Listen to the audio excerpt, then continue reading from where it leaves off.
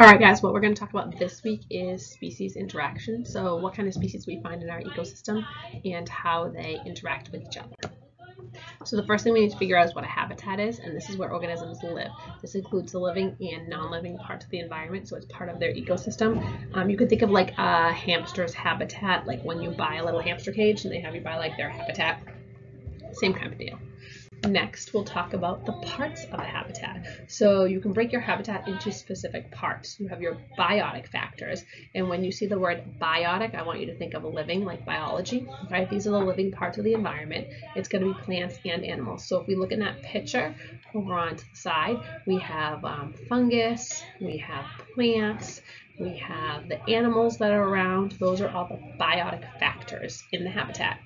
Then you have the abiotic factors. That's the non-living part. It's a little bit harder to think of this, but this is going to be like the temperature. This is going to be the humidity, the soil makeup, like so what chemicals are in the soil and how nutrient the soil is, and all that kind of stuff, which also affects like what can grow there. All right, so now we're going to talk about the niche. A niche is more specific than a habitat. A niche is going to be like exactly where one little organism lives. Okay, so it's going to include their place in the food web. It's going to include the range of temperatures they need to survive, the type of food it's going to eat, how it gets its food, other species that eat its food, so like who it competes with, and the physical conditions necessary for survival. So this is going to be everything you can think of about that little animal. And what I always tell kids is, you know how when you go to the pet store, they have those like racks of books. It's kind of like a circle spinny thing, and it has like all about hamsters, all about lizards, all about I don't know, boxers, all about Dalmatians, and you can like take a book. And when you're little, like when you got your first pet, you kind of got one of those and read about it.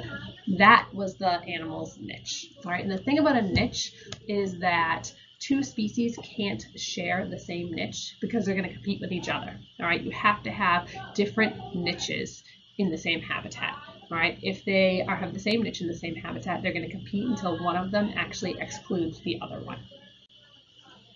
After niche, we have environmental relationships. So these are going to be first broken into our abiotic and biotic factors. So we just talked about the abiotic, and now we're talking about the biotic. All right, remember that biotic factors are living things. So the biotic factors, the relationships can either have symbiotic relationships, competition, so competitive relationships, or predator-prey relationships. And then your symbiotic relationships can be broken down into parasitism, mutualism, and commensalism. So first, our relationships for competition. This is when two or more organisms need the same ecological resources, so the same food, the same houses, the same mates, something like that, and it leads to fighting because there's just not an unlimited supply of resources. And then the next one is predation. We should know what this is. This is when one organism, the predator, captures and eats the prey. For it to be predation, you can't just kill one. You have to actually eat it. Does that make sense to everybody? So it's like if you got killed by a stampede, right? If the deer didn't eat you, it wasn't predation.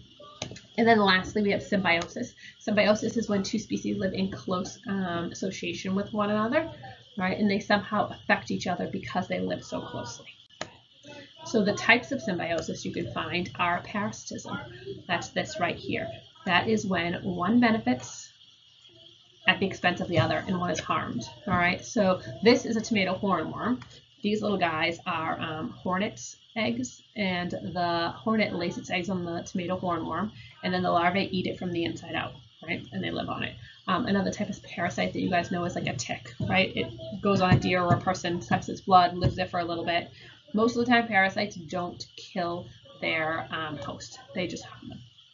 Our second type is mutualism. This is when both benefit, and it's up here with this crocodile and this bird, right? So the bird, he's cleaning the crocodile's teeth. That's how the crocodile benefits.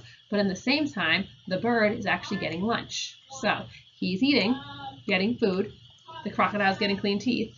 Both are benefiting from the relationship. And then the last one is commensalism.